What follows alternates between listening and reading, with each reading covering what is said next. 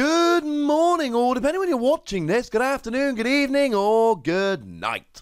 My name's Ross, and as always told out of Voice Radio. So today, we're going to be taking a little bit of a look at a new Cradily card. This one's kind of fun, ladies and gentlemen. This one's kind of fun. Our translation here comes from lovely Joe over at Cerebi.net. And if we start off having a little bit of a look at the basics, it's got 150 HP. Now, it is a stage 2, and we do expect around 150, 160 for stage 2s.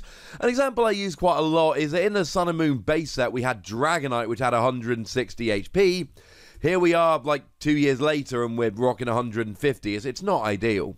Speaking of not ideal, retreat cost of 3 means you're not quite high enough to use buff padding or Pokemaniac, which makes me a little bit sad. And a weakness to fire with Weldedex running around like Blacephalon and Reshiram and Charizard makes me extremely sad. We're off to a bad start, ladies and gentlemen. We're off to a pretty bad start. But can we do better? Well, I mean, being a grass Pokemon means you get lots of healing with stuff like Life Forest, Prism Star, and Shaymin. But that's all irrelevant because of your horrendous weakness. And grass Pokemon means we can use Netball to search out basic grass energy or basic grass Pokemon. But you don't actually evolve from a grass Pokemon here.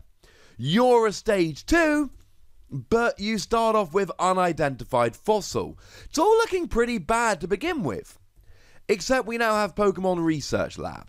And Pokemon Research Lab makes a huge, huge difference to the viability of fossil Pokemon in our current format. It ends your turn, sure, but it allows you to search for 2 Pokemon that evolve from unidentified fossil and put them straight onto your bench. So you grab yourself a couple of Lileep, you whack them on your bench, and now we can make it work. And I actually think fossil Pokemon are easier to use than they have been for quite some while at this stage. So, look, I got all excited about Armaldo the other day. I thought the new Armaldo looked really good, link in the description. Can this one possibly hold up? And the answer is...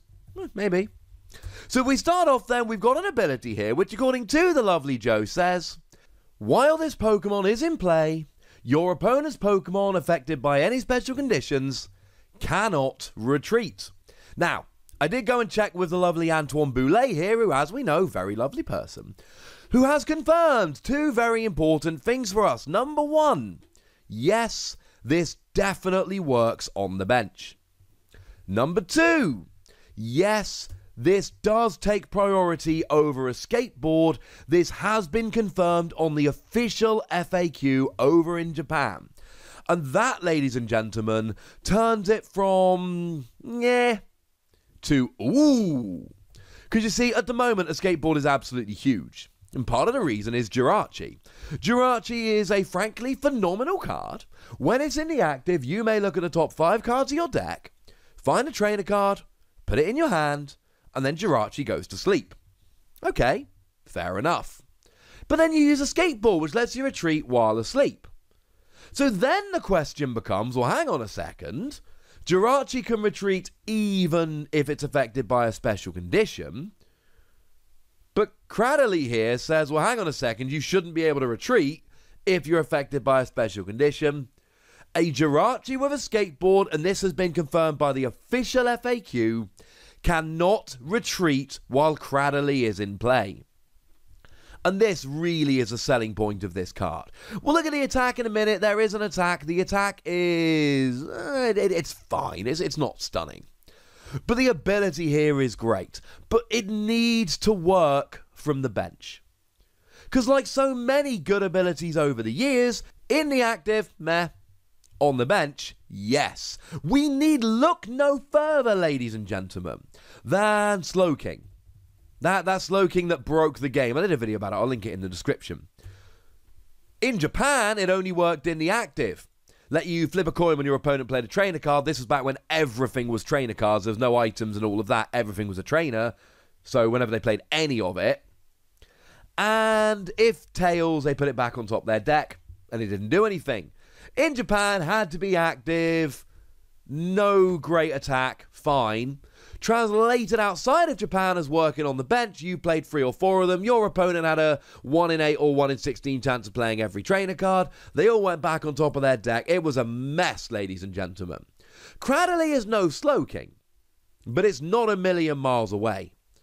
Because here, we have got an ability which is pretty huge. Now, you need to be able to get Cradily out, so I think this is still probably reserved for decks that are playing Pokemon Research Lab. Because otherwise you're mucking about with unidentified fossil and evolving up into a stage 2 and it gets awkward.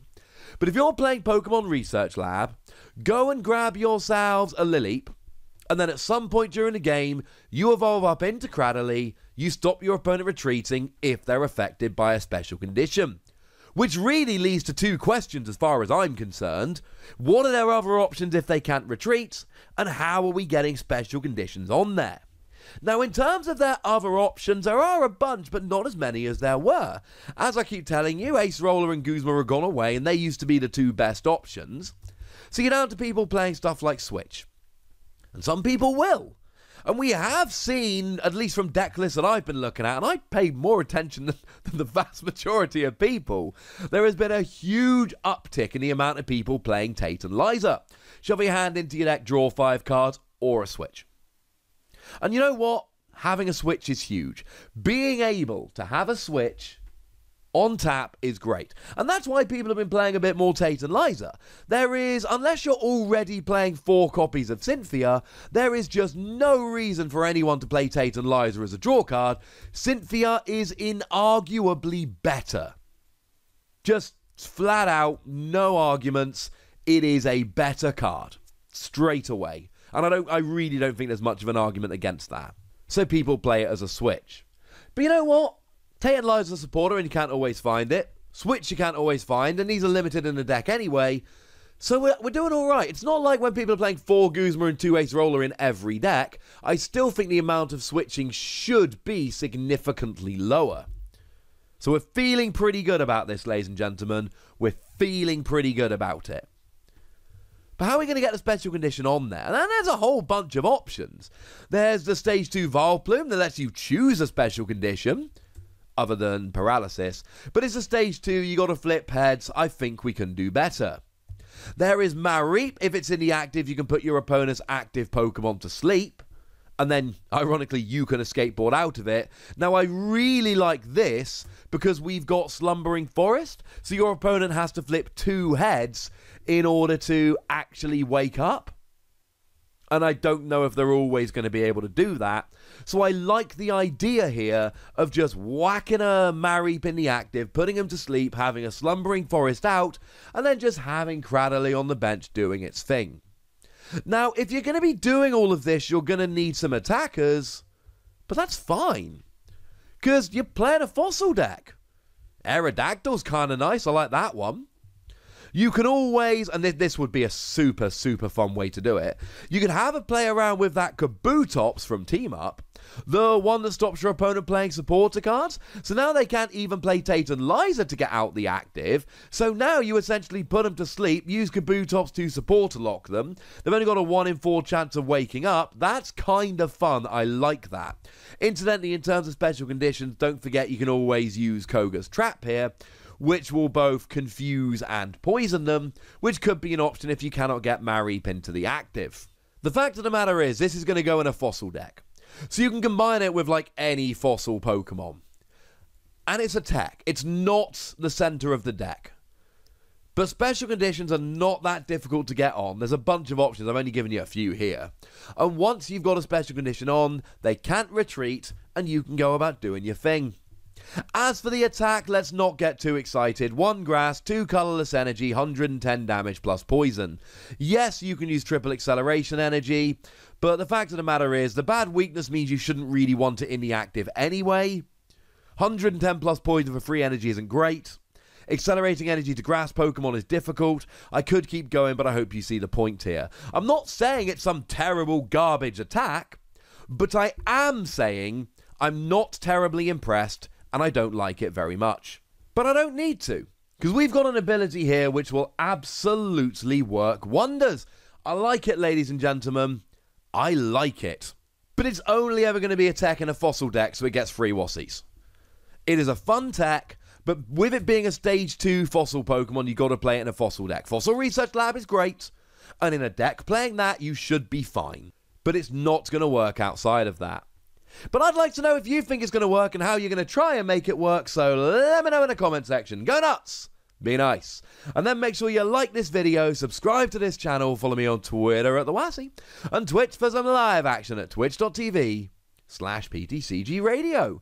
If you want to support the channel, get some bonus podcasts and all that, head on over to patreon.com/PTCGRadio, where you can do exactly that. And please do make sure you're checking out youtube.com/WassyPlays, where we talk about a whole bunch of games that don't even have any Pokemon in. But by far the most important thing, as always, look after yourselves till next time, would ya? Thank you very much for watching. My name's Ross, and you've been watching PTCG Radio.